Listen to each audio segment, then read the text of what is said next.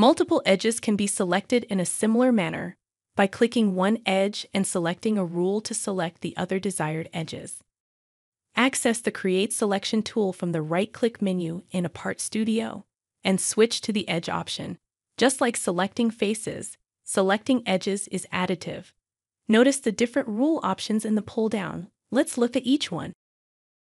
The Tangent Connected option selects all edges tangent to the edge selection. To sweep a profile along this lip, I need to select each edge. Instead of clicking each needed edge, I can use the Tangent Connected option.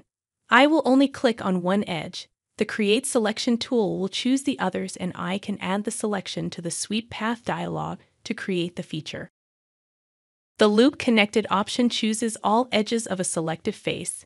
If I want to fillet these mounting bosses where they meet the face of the base, I can use the Create Selection tool with the Loop Connected option. Notice as I select the face, all edges connected to that face are chosen. However, I only want to fillet the edges of these mounting bosses.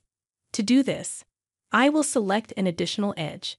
Onshape will choose the closed loop associated with my selections. I can choose one edge from each mounting boss, or check the Select Patterns checkbox to find all the like geometry. Once I have chosen all the needed edges, I will click Add Selection. This will pre-select all the edges. Now, as I activate the fillet feature, they are automatically added to the selection set, and I can create the rounds needed. The Equal Length/Radius option chooses all edges that are equal in length or radius to the selection. If I want to add fillets to the mounting bosses here, I will use the Equal Length/Radius option. First, I will select one of the needed edges, and all the rest are chosen. Next, I will click Add Selection to pre-select the edges. Now, as I activate the fillet feature, the pre-selected edges are automatically added to the dialog so I can create the needed rounds. You can also select all arcs or circles with the same radius value in the same manner. To select all the edges of the top of each mounting boss, I will use the same option. The Parallel option chooses all edges parallel to the selection. This is a good choice to fillet the vent in this model. I will pre-select the edges with the Create Selection tool using the Parallel option.